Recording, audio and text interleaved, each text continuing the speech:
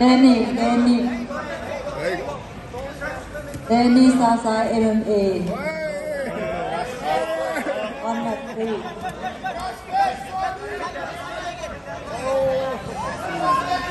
Danny Southside MMA on mat 3 now.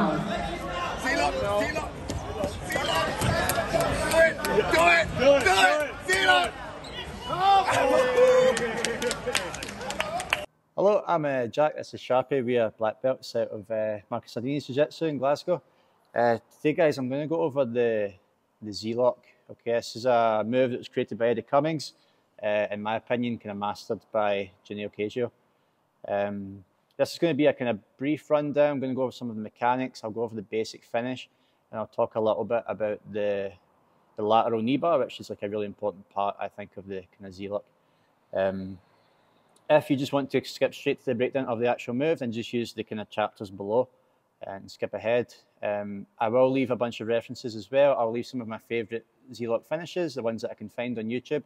I'll leave a link to Ginny's instructional on the Z-Lock, which I think is by far the best resource, kind of thorough resource that you can get on the Z-Lock. And I'm going to leave a really good defence that I saw on Nick Ortiz's channel as well, down there as well. So further study, you should have plenty to go on. Okay. So before I do the actual breakdown, I'm just going to go through some of the mechanics and why I think the Z-Lock is getting so popular. Okay, guys. So when we are looking to control someone in a leg entanglement, there's various tools that leg lockers will use. Okay. The first one I want to go over is going to be the concept of putting a bend in the leg. Okay, so we see this all the time from places like 50-50 and like outside ashi or diagonal ashi. In this position here, as soon as I turn Sharpie's knee, because there's a nice bend in the leg, hands free, it's really quite difficult for him to get out. If Sharpie tries to explode this way, it's very difficult for that to happen. Reason, I've put a bend in his leg. Okay, if Sharpie stands up for me, and we look at positions such as the backside 50-50, it's a very similar concept. The straighter Sharpie's leg goes here, the higher chance that he's going to be able to explode out and leave us behind. Okay, so that's the first mechanic that leg lockers will use in these positions. Okay, the downside is in these positions we don't always have what we would call double trouble. Double trouble is something that we typically see used in the saddle. Okay, so again, if I take Sharpie into the saddle, you can see here that I don't have a bend in the leg, so it'd be quite easy for Sharpie to start turning and slipping that leg out. Okay, so in positions like the saddle, one of the tools that we can use to try and stop Sharpie from escaping is to achieve this double trouble, capture the secondary leg, and now without a bend in the leg, once again, it's really quite hard for Sharpie to escape. Okay. The downside of this is that whilst I'm using my arms to achieve this double trouble, it's really difficult for me to actually get onto the heel and finish. Okay, and if I throw this leg away and go looking for it, there's a high chance that I'll lose him. Okay. Now, obviously, there is loads of different ways that we can get rid of this leg. We can go over the top and start passing it across. We can bring our feet together, start coming up, and start trying to unlock the feet that way using our body weight here. But for me, the Z-Lock gives us the best of both worlds. Okay, if I go into a Z-Lock here, where I pass this leg across, one, I've now got a bend in the leg, and two, I've got my double trouble. Okay, so this is why it is so difficult to get out of a Z-Lock. Not only have you got a bend in the leg, you're also getting this double trouble. And even better, because I've got this foot on the outside, the problem I had in the saddle was that I didn't have a free hand to apply the finish. Here I do. Okay, by placing my hand onto my shin, I can reach back, and I've got a free hand. I can maintain that double trouble whilst getting the finish. Okay. Okay, guys, so that's why I think that the Z-Lock gives us the kind of best control. It blends together several different concepts that we would use as kind of leg lockers. Okay, so now I'm going to go into the breakdown. I'm just going to show you how it's done, and then I'm going to touch upon the lateral knee bar, which is going to be an option when Sharpie straightens his leg, or the primary leg, to try and get out, which I think is a bad idea, and I'll go into why I think that. Okay, so we're going to start. We'll just start on like a very basic single leg X. Okay, I'm not going to go over entries in this video. If I get some good feedback from this video and you guys want entries, I can shoot a separate video. showing how I would get into these positions. But we'll start in a single leg X, and I want you guys to hit a reap, okay, or like a diagonal actually, okay. From here, because I've got that bend in the leg that I was talking about earlier, I don't have to use my hands to keep Sharpie here, okay. As long as that bend's here and I'm squeezing nice and tight, it should be very difficult for him to escape. This frees my hands up to reach. I like to grab one at the ankle and one at the knee, and I'm going to pull, pull, pull until Sharpie's knee goes over my knee, okay. Now as soon as it goes over my knee, I like to pull my own knee back and place my feet together, okay. I am looking for my hand over the top of the knee, because at this point, as I'm pulling, Sharpie might try to pull his knee back to his chest, okay, so I want this grip. So I'm pulling, bring my feet together, and I go over the top, almost like an Achilles style grip. But for this one, guys, I'm not trying to break Sharpie's ankle just now, so I don't need to be nice and low. I'm going to go right up tall, up in the calf, okay. My own hand is looking to reach onto my shin. I know you can go here as well, both are okay, but I'm looking to go on the shin usually, okay. From here, guys, this is like super difficult to get out for the reasons that I spoke about.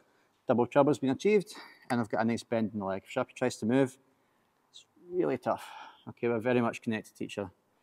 Okay, guys, your next step from here is you want to lean away from the leg that you want to break. Okay, and the leg that you want to break is the leg that you've put that bend in. Okay, guys. A really important point here, the Z-lock is going to attack both the hip and the knee. Okay, so in order for this to work, I really can't allow Sharpie's right knee, the one that I'm kind of not attacking, if you like, to start moving away from me. Okay, I see lots of people kind of doing this kind of stuff, where like they're going for the Z-lock, but there's a lot of movement in this far away hip. Okay, the more that hip's able to move, the less Sharpie's going to feel it when I start to attack the Z-lock. Okay, so with this kind of shitty grip just now, if I try and finish a Z-lock, it's going to be a long, long time before Sharpie feels any kind of pain. Okay, so I want to be as tight as I possibly can here. I want you to like arch, like kind of lurch your back over, and I want you to try and prevent any movement on this hip. Okay, if Sharpie tries to move, I'm kind of using everything to not allow that to happen. Think about when you're finishing the Z-lock, you want his two hips to just crash together. It's a horrible thought, but I'm trying to crash his hips together. Okay, the more his hips go this way, the less he feels it. Okay, so I'm pulling everything in, and now I'm going to try and fall onto this side. Okay, if I allow Sharpie to go to this side, it makes it very difficult later on for me to start pushing his foot towards his shoulder, which is my aim here. Okay, so I'm using these 2 feet. Bring the feet in. The more you put your foot out, the harder it is to fall onto my left side. So bring your feet together. Everything's so tight. I fall, and now I'm here. Okay, guys. If we have the bend in the leg, we're going Z-lock. Okay, later when we see a straight leg, we're going to go lateral knee bar. But here I've managed to maintain that bend in the leg. So I'm going to take my hand. I'm reaching for the foot. You can go like underneath with your forearm, or you can like hold the end of the toes. I like to go to the end of the lever because I feel like I'm stronger here. You can go here as well. And all I want to do, guys, is picture taking their toes to their shoulder. Okay, this is another mistake that I see quite a lot, is guys just push. Okay, Sharpie's leg is designed to bend this way. This isn't going to cause any pain. We want to push up towards the shoulder. Okay, so I'm reaching down, pushing up, and I'm going towards the shoulder. Okay, guys, so just one more time. We can start in this however you happen to get here. Okay, I was just doing it from a standard single leg X. You could do it from the saddle if you're able to pass this over. Just get into this kind of diagonal ashy or reap position, as people call it. Okay, if that bend is in the leg, you don't have to worry about holding this. He's not going to go anywhere. This frees our hands up to go 1, 2. Just make sure this grip is above the knee. You grab like this, he's going to bring his knee to his chest. He's going to pummel that leg out. So you go 1, 2, tries to do the same thing. It's surprisingly difficult because of that grip above the knee. Pull, pull, pull. And then I like to bring my knee up, connect my feet, and I'm going to start to lean, lean, lean to the side that I want. Okay. Now, this hand is free. This is like the big benefit of using a Z-lock over the saddle, in my opinion. If we had double trouble in the saddle, this arm would still be busy, kind of like keeping his legs together. Okay. For now, I can take this hand off. If Sharpie tries to move, he's stuck. I can take this hand. I'm going to the end of the lever, and then I'm looking to push his toes towards his shoulder. Okay, again, guys, don't push straight down. You can see how his knee's just bending like a normal knee would. We actually want to push the foot up and put pressure either on the hip or on the knee, whatever comes first, okay? One last tip, guys, pull your knee down as you do this, okay? Try almost like you're trying to touch your knees together. Okay, so we're going here, and we're going to get the tap. Cool. Okay, so final thing I'll talk about is going to be the lateral knee bar. Okay, so just before I show this, this for me is the most dangerous leg lock you can ever do. The reason for that, I think, is in all the instances I've seen where someone's had their leg broken from a lateral knee bar, they have not had a chance to tap. If you watch, like the famous examples would be Joseph Chen's win on Who's Number One. Maybe even more famous is Liam Krellinston on the B Team channel. When the guy got his leg broken in both of those instances, it was just a surprise more than anything, which isn't, I don't think you get that often with heel hooks. I think when guys get their legs broken with a heel hook, they knew it was coming. They chose to try and fight out, and unfortunately, it just didn't work out for them. But with the lateral knee bar, I feel like it's just you feel absolutely fine 1 second, and then you're fucking straight to the hospital the next. So for that reason, I don't use this in the training room, but I think it's important that we know about it because it's clearly very effective. Okay, so let's look at it.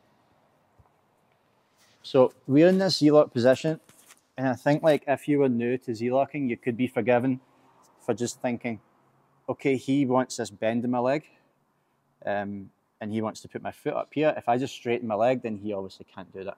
And you're actually, you'd be completely correct, right? I can't do a Z-lock with this straight leg, okay? But anytime someone gives us this, it opens up our ability to basically cave our leg inward and start looking for a lateral knee bar. Okay, so I'm going to do this like as gently as I can. Okay, so you want to, when you get hit with this, when you see a straight leg, and again, guys, I'll probably save this for competition. You don't want to be doing this to your training partners, in my opinion. We're looking to kind of scoot ourselves back, so it'd be like a little shrimp back, and we're trying to line our hips up with the side of the knee. Okay, so just as gently as I can, because I'm very scared of this move, but like I want to go to like here, and then for that, like for this one, guys, we're not going to go to the foot because we're not like, if Sharpie defends the lateral knee bar by punching his leg or kicking his leg through, then we can immediately go back to the Z-lock, right? So if I start applying this like lateral knee bar and you kick through, this should be a great time for us just to lock back up and start looking for that Z-lock again, okay? But if we are looking, I'll just very, very gently, if we're looking to finish the lateral knee bar, we're not going to the foot this time. I just want you to almost like hug your own knee, and we're going to use that to basically put, like using this part of my leg, as much pressure on the side of the knee as possible, okay? I'm trying to bring my knee from here down to here with the assistance, usually, you don't always have to do this, but I like to do it with the assistance of my hand, okay? You can also just kind of cover here and use your leg. It's a little bit nastier if you go here, I think, because you can help your leg along the way, okay? And just like very, very gently, just start bringing pressure down, and we get a lateral knee bar, okay? So just one more time, guys. We've achieved, so if you kick through for me, please. We've achieved kind of Z-lock position. We've got a nice bend in the leg. Every time I've got a bend in the leg, I'm going straight for the Z-lock, okay? However, some people, I wouldn't recommend this, but some people are going to straighten the leg very, very tight, because now if I try and Z-lock, I can't do it, okay? So all I do is I come back a little bit. I try to line almost like the inside of my thigh up with his knee, and I can either just cover the foot and bring my leg down, or I can cover here, okay? And it is just a case of you're basically just trying to go through the knee here by bringing your knee down. So just very, very gently. Cool. And like I said, guys, if you go and watch, there's actually a good video on Flow Grappling that I'll put in the description as well, of, I think it's like top 5 Z-lock breaks or something. If you look at all the instances where people have just had their shit horrifically broken, it tends to be a lateral knee bar. I find with the Z-lock, you get a little bit of time.